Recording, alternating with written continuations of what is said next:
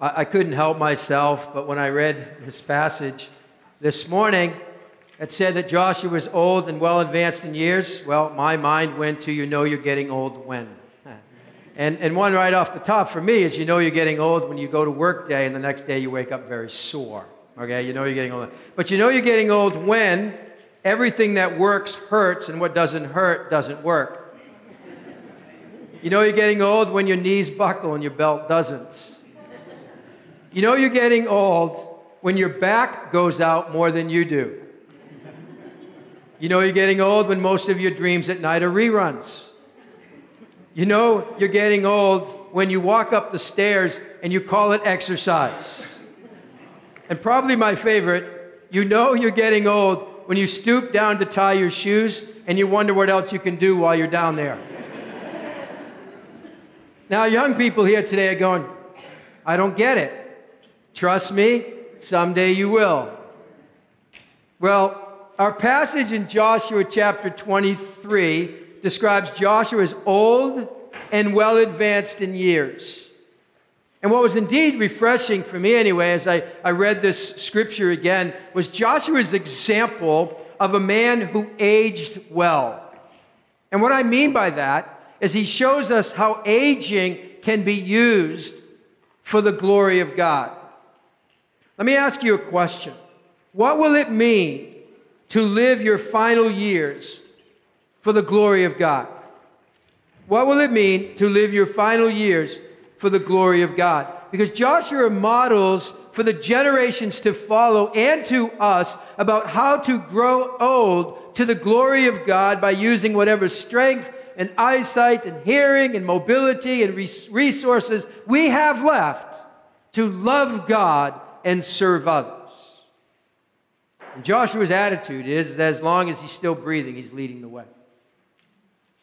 He might be up there in years, but he hasn't lost a thing in terms of being a leader. When we come to the last two chapters of this marvelous book of Joshua, chapters 23 and 24, the last two chapters of our study under the theme of be strong and courageous. But these last two chapters permit us to hear the closing words of a great leader. And this morning, we're looking at Joshua chapter 23. And so I invite you to turn your Bibles to Joshua 23. We'll look at chapter 24 next week as we end our study in this book. But this morning, look with me at Joshua chapter 23. Now, you might recall that last week we saw Joshua's farewell to the 2.5 tribes on the east side of the Jordan. He now gathers the leaders of the 9.5 tribes to bring a final charge. And we find an aging Joshua who is cognizant that his days on earth are nearly over. And so it tells us in Joshua 23, look with me at verse 1. It says, after a long time had passed, now anyone's guess, but likely we're talking about close to 20 years since the conquering of the land. And so he says, after a long time had passed, and the Lord had given Israel rest from all their enemies around them, Joshua, by then old and well advanced in years, summoned all Israel, meaning the 9.5 tribes that are on the west side of the Jordan. And he summoned their elders and their leaders and their judges and their officials, and he said to them, I am old and well advanced in years. Joshua is old and well advanced in years. Now I can even picture him kind of leaning on his staff as he gives his last will and testament to the leaders and representatives of the people. But we see here this morning the heart of Joshua. His concern as he speaks is not for himself, but for the people of God. Well, what concerns him? Well, what seems to be on Joshua's heart is the danger of the people having a major spiritual relapse. It's a warning here against falling away from God. His greatest concern was the spiritual decline of the people that he has led and invested in for several years. And so before he passes, there are things that he wants them to know. And so the main thought from Joshua chapter 23 is this. Vigilance is needed. Vigilance is needed if we're going to enjoy God's blessings. Vigilance is needed if we're going to enjoy God's blessings. If we're going to make it to the end, vigilance is indispensable. If we're going to make it to the end with a kept faith, a finished race to the glory of God, we will have to be vigilant. If we're to grow in standing strong and being courageous each and every day we live this life, we will have to be vigilant. If we have any chance at all of living our final years for the glory of God, we will need to be vigilant at whatever age we're at now. So be vigilant. Well, what do we mean by that? Be wide awake. Be alert. Be watchful, especially to avoid danger. Now, recently, I was traveling home from Massachusetts late at night, and it was about a 2-hour drive. Now, I don't know about you, but there's a certain tenseness about driving late at night, especially when your eyes are heavy, right? You kind of roll your window down, you stick your head out the window, you have the music blaring, an IV for the caffeine, whatever you do, to kind of stay awake. Well, that's the position I was in. It took everything in me to stay on edge, be alert. It's kind of similar to driving in a thick fog or a heavy downpour. Your body tenses, and it actually can be very tiring. And you hope you don't have to be in those conditions for too long. See, alertness is necessary, especially to avoid danger. So a certain vigilance, a certain watchfulness is needed to maintain being strong and courageous to the end. And Joshua calls the people of God here to be vigilant. It's one thing for the Israelites to kind of stay on edge and be alert during the battles that they had over the last several years. It's another matter to stay on edge for the long haul. Church, we must stay on edge, alert, be watchful, vigilant for the long haul. We can't let down our guard. That is, if we're going to enjoy the blessings of God and finish for the glory of God. Well, I've outlined chapter 23 this way. There's four points here. There's a string of victories, and then there's the standard of obedience and the seeds of compromise, and then lastly, a certainty of judgment. Okay, so string of victories, standard of obedience, seeds of compromise, then certainty of judgment. Well, let's look at the string of victories. I'm going to be picking it up in verse 3. Joshua 23, verse 3. Joshua highlights here God's actions in history. Look at verse 3. Joshua says, "You yourselves have seen everything the Lord your God has done to all these nations for your sake. It was the Lord your God who fought for you." See, God gets the credit for their string of victories. It was God who fought for them. It is as the psalmist expressed in Psalm 44, verse 3. It was not by their sword that they won the land, nor did their arm bring them victory. It was your right hand, speaking to God here, your arm and the light of your face, for you loved them.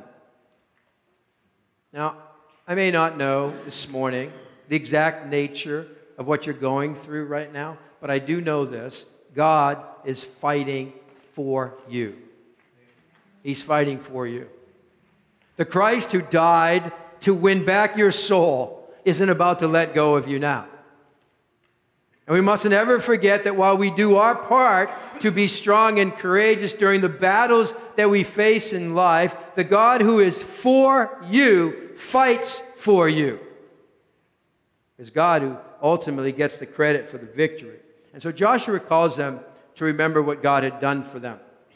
Well, he continues, verse 4. He says that, remember how I have allotted as inheritance for your tribes all the land of the nations that remain, the nations I conquered between the Jordan and the Great Sea, the Mediterranean Sea in the west. The Lord your God himself will drive them out of your way. He will push them out before you. You'll take possession of their land as the Lord your God promised you.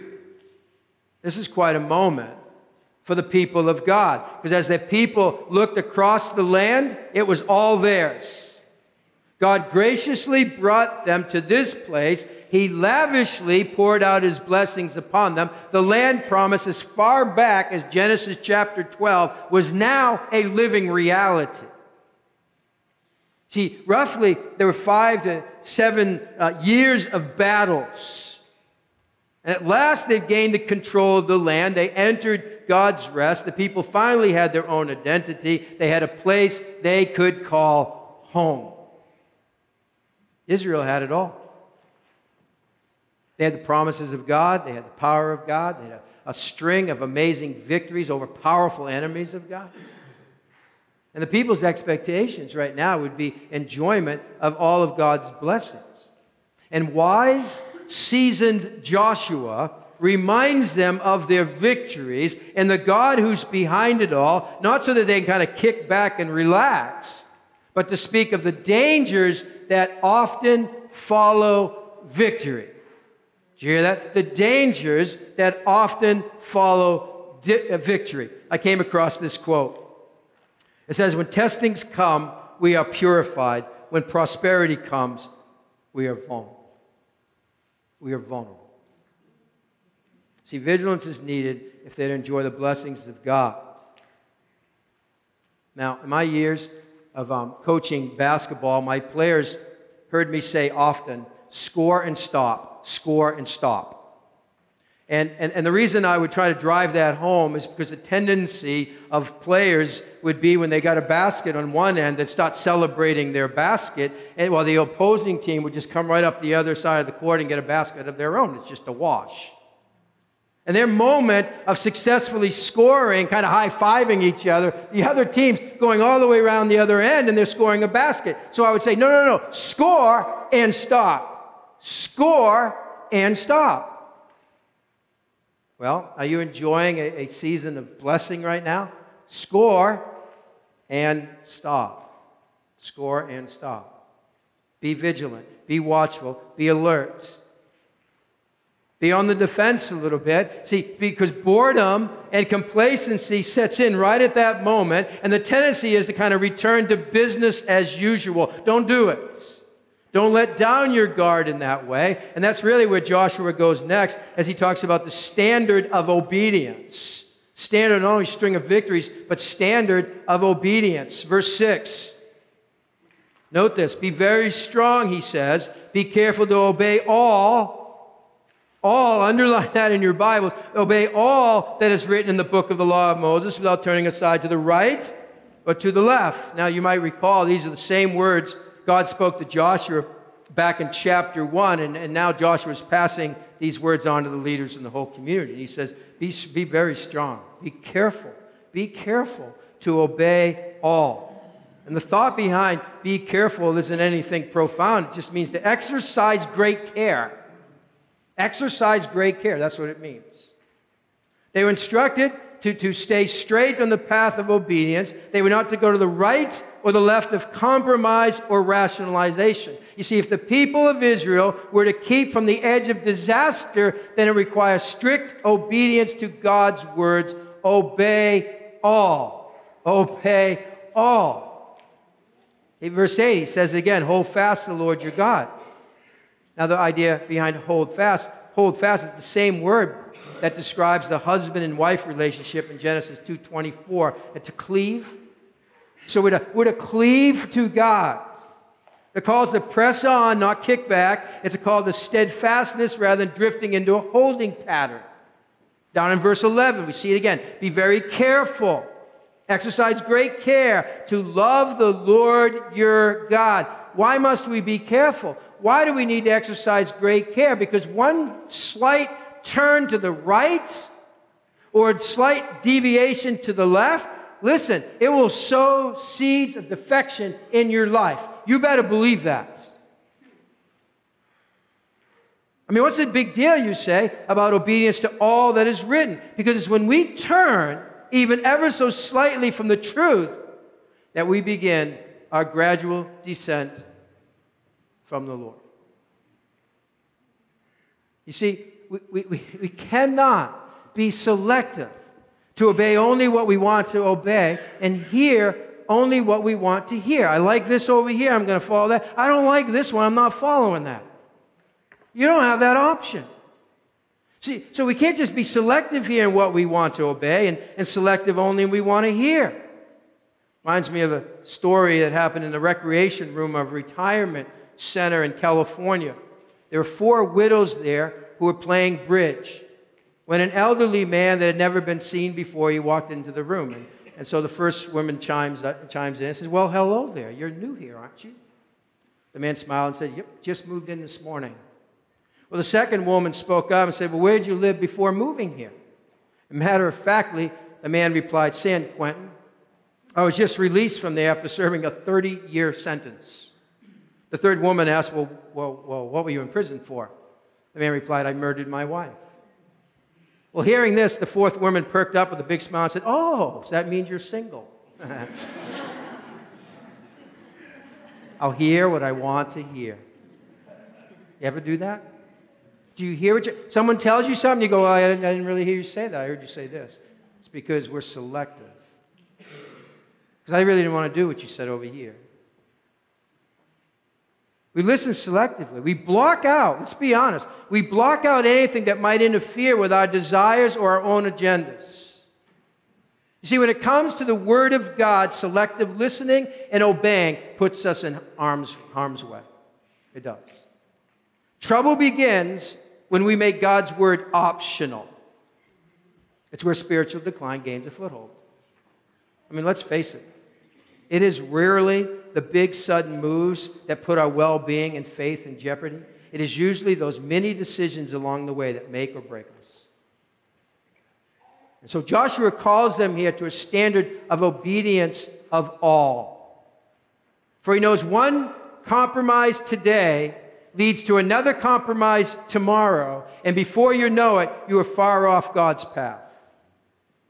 And that's why Joshua speaks so strongly about separation. Look at verse 7. It says, "Do not associate with these nations that remain among you. Do not invoke the names of their gods or swear by them. You must not serve them or bow down to them." And I read that and I go, why in the world would they even ever consider that? How could they follow after other gods after all that God has done for them? And yet we see this happen all the time. It happens in the community of believers. Do you know anyone who once was going hard after Christ to only cool off in their affections for Him because of a choice to marry someone not of the faith? Or maybe it's someone who's convinced that dating an unbeliever to win that person over to Christ is slowly they start to walk away from the Lord. And as you're thinking maybe about that person, let's bring this biblical separation a little closer to where we all live. Because the standard of obedience that demands separation is really addressing our affections. Our affections. It has very little to do with some participation list we contrive. You know what I mean? As long as we kind of stay away from these kinds of people and stay away from these kinds of organizations and stay away from these kinds of activities, I am protected against conformity to the ways of the world. Not true. You can do all of that and still be drawn right in. See, we must constantly balance the in the world but not of it ethic. See, the problem isn't that our boat is in the water, but when the water is in the boat. That's our problem. And Joshua's concern for the people is that they will turn away, it says in verse 12, and ally yourselves with the survivors of these nations that remain among you and intermarry with them and associate with them. That the warning is clear. Their affections, their love for God is to be an exclusive thing. You're not to share that with anyone or anything else. And you might look at all this bowing down stuff, and you go, you know what? I don't bow down to other gods. There are no statues in my home. There's no statue on my front lawn that I touch on the way out for good luck. Idolatry? Not me. Worshipping false god? Not a problem. Well, listen to these words of Gordon Dupree. You might not agree with everything he says here, but he drives the point home, and if we allow that to happen, I think we'll get it. He says this, "What is most valuable to me? What do I hold to be most irreplaceable? What would I be lost without? What do I think of with most intensity in the long stretches of my thoughts? What is my incentive for living? What gives my work meaning and purpose? This I worship. See, if anyone or anything else is center of my life, that's to have a God before him. You can do all kinds of gymnastics around it if you want. You see, to consider someone or something else our most desirable object, that just can be idolatry.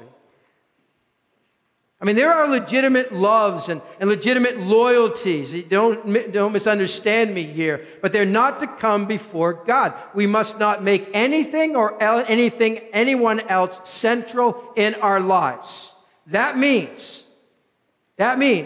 our kids, our jobs, our ministries, our possessions, our spouse, our personal mission, our traditions, our ambitions, our fear of man, anything else that you might hold dear in your heart, that's not to come before God. I know this is tough to swallow. Not easy to preach it. God is a jealous God. He is. And he will not allow any other to replace the ultimate love relationship with him. So there's a standard of obedience here. Jesus said, if you love me, you what? Obey my commands. All right, let's go to seeds of compromise. I've already talked about it a little bit. I want to flesh this out a little bit more. Seeds of compromise. Notice what Joshua said is going to happen. The people remove themselves from God's protective care. I want to read verse 12 again. But if you turn away, now that really should have grabbed them, and you ally yourselves, and the word ally, from the same root word as hold fast in verse 8. But if you turn away and you hold fast yourselves with the survivors of these nations that remain among you, and if you intermarry with them and associate with them, then, and we're going to look at the consequences in a moment, but I want us just to stop there for a moment. And if you know Israel's history at this point and what happened to God's people following this time of Joshua, you'll know what happens to them. The Israelites sold it out. They settled for less than what God wanted for them. They moved away from what God told them to do. Why? They weren't vigilant. It all began with seeds of compromise. They were to drive out the Canaanites completely rather than work with them. For if they worked with them and didn't drive them out completely, they would end up marrying them and turning away from God. Because to marry those people of the Canaanites was also to accept their gods. They didn't do the job of wiping them all out. You see, incomplete victory is actually defeat. And we start to, I'm just going to do it my way instead of God's way. And I'm just going to tweak what he says just a little bit here. I mean, it's no big deal, right? It started as a seedling on the slopes of the high Rocky Mountains. And for centuries, this giant tree stood tall against the elements. It had overcome the great and violent storms of life. Lightning strikes did not destroy it, even though it bore the scars of the contest. Winter weather with 60-foot snowfalls and blizzard conditions did not bring this giant tree down. Avalanches, rock slides could not destroy it, though again, it bore the scars of the battles for existence. Do you know what finally destroyed this giant tree? A horde of tiny beetles that attacked it. A horde of tiny beetles. Little by little, from the inside outward, it was slowly eaten away and decayed, and finally, it fell in a heap of rotten, useless, dead wood, good for no purpose at all. And giants of the faith have been brought down by the lack of the attention to the little things that are going on in here. We've got to be honest about that. You might just hear about it on a certain day, but it didn't happen on a certain day. It began with little things over a period of time that they allowed in their hearts and cooled off their affections for God. Whatever that might be. It might be a little thing like that lie to get out of a jam. I don't know. It might be that occasional peek at that sketchy site. It might be that praise that starts to get to our heads. Oh, that little thing might begin with a covering of sin rather than owning it, or maybe skipping that time with the Lord day after day after day. See, slippage may begin with that detour to follow some driving ambition or listening to a friend who encourages you off the path of right. Slippage may begin with giving in to self-indulged instincts and then the feelings of hypocrisy and shame that are soon to follow. Might be entertaining thoughts of adultery, or flirting with ways to satisfy our greed, or daring to step ever so slightly beyond the boundaries of that which we know to be right. It all, whatever it is, you fill in the blank for yourself, it all puts us at a risk of leaving the God we love. And I love you enough to ask you these hard questions. Trust me again, I ask myself first. Are you on that slippery slope in any way? Are you? Will you be honest about it? Because whenever we compromise what God has said, we will sow seeds of defection and failure in our lives. We may not see it for a while. It may be years before we see it. It is subtle. It is subtle. Compromise is subtle, but it's dangerous. Are you on the slippery slope in any way? Are there seeds of compromise in your life right now? Be vigilant so we don't collapse, don't have a collapse of courage. Well, I need to get to certainty of judgment here. Verse 13, consequences.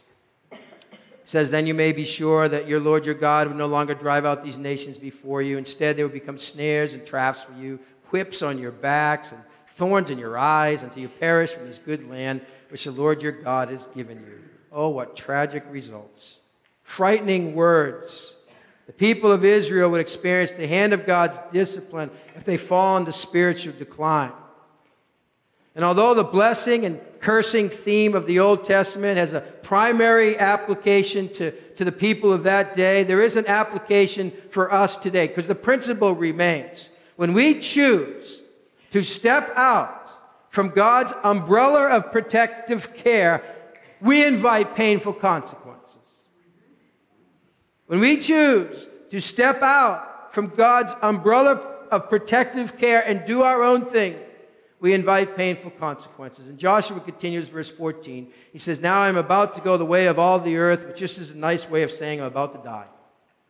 He continues, verse 14. You know with all your heart and soul that not one of all the good promises the Lord your God gave you has failed. Every promise has been fulfilled. Not one has failed. And we read them and we go, good stuff. Oh, Joshua, end with these words. Give a benediction and send the people home.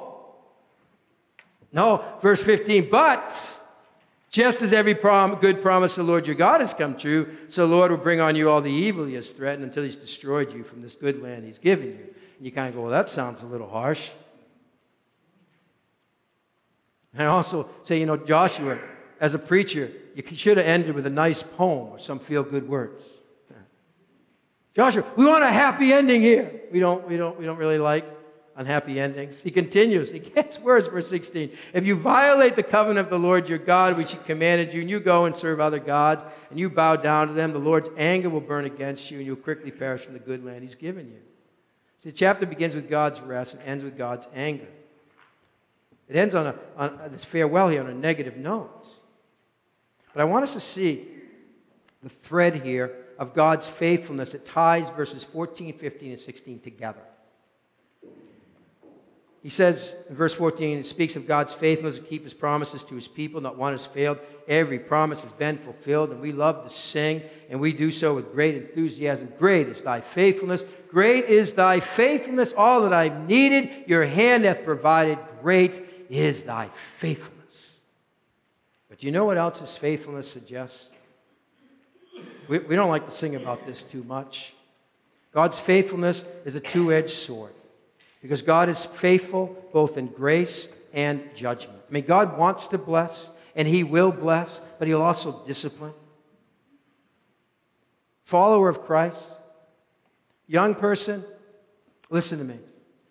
God will ruin your fun if your heart has turned away from the Lord. He will. He loves you that much. If he were to do less than that, his love would not be a loyal love at all. He would be less than faithful to his promises because he said he'd discipline those he loves. And I see Joshua here appealing to two motives for obedience. He appeals to the grace of God, remember what God has done, and he appeals to the fear of God as a motive for obedience. We don't like to talk about that much, but it's here. It says if Israel turns away and clings not to Yahweh God, but to these remaining nations, that God will no longer enable them to finish the job, and they will not enjoy, as he wants them to, the good land he had given them because they walked outside of that umbrella of protective care. See, both the grace of God and the fear of God should move the people of God. Both. What is it that best captures Joshua's sentiment? I already said it. Be vigilant. Be vigilant. Above all else, guard your relationship to Jesus Christ. Guard that. Guard it. What are you doing to guard it? What do you have in place to reduce the risk of spiritual decline? Because listen, it can happen to you. It doesn't have to, but it can. It can happen to anyone in this room, including myself. As the hymn writer wrote, prone to wander, Lord, I feel it. Prone to leave the God I love. And I used that illustration before, and he did leave the God he loved for a time, and he was miserable until he got back with God, the writer of that hymn. But have you felt yourself slipping? Have you felt yourself slipping? Have you fallen away? Are there any signs of danger showing up in your life? There's complacency, there's compromise. Maybe you're starting to feel the consequences. Or maybe you're here and you say, I'm in a pretty good place presently. I'm doing all right. Listen, wherever you may be, I call you. Be vigilant. Be vigilant. Be watchful. Be alert. Stay on edge. Be wide awake, especially to avoid danger. Someone this past week asked me if I set my alarm to watch the royal wedding. I didn't. I didn't set my alarm to get up to watch it. Some of you might have. That's fine. Your call. A lot of fuss over that, right? Well, it caused me to remember a story of Charles and Diana, Prince and Princess of Wales, many years ago. They and some friends, they took a skiing trip to Switzerland. And you might recall it. You might recall the shocking news that came one afternoon of a terrible accident caused by an avalanche in which one of the prince's lifelong friends was killed and another seriously injured. Well, how did it happen? Apparently, the prince's group had chosen to ski out on slopes that were closed to the public. Oh, the avalanche warnings had been posted. Don't go over here, but they had chosen to go beyond the fences because, as one of them observed, that's where the optimum fun and excitement were to be found. Most likely, they found a brand of pleasure that was indeed more than attractive. But it went beyond the margins of what was wise and prudent. And the avalanche exacted its price among those who went beyond the fences. The result, tragedy and calamity. And like the prince and his friends who could not stay inside the fences, are those who see how far they can sneak away from God and his wisdom and not suffer the consequences. Are you edging out to the fences of God's wisdom to see what's on the other side? Is your curiosity leading you to test the boundaries? Are there any seeds of compromise being planted in your heart right now? Are you ignoring the warning signs of danger? Because his warnings are for our benefit. He wants us to enjoy him and all his blessings. That's why he does it. He loves us that much. Be vigilant. Be vigilant.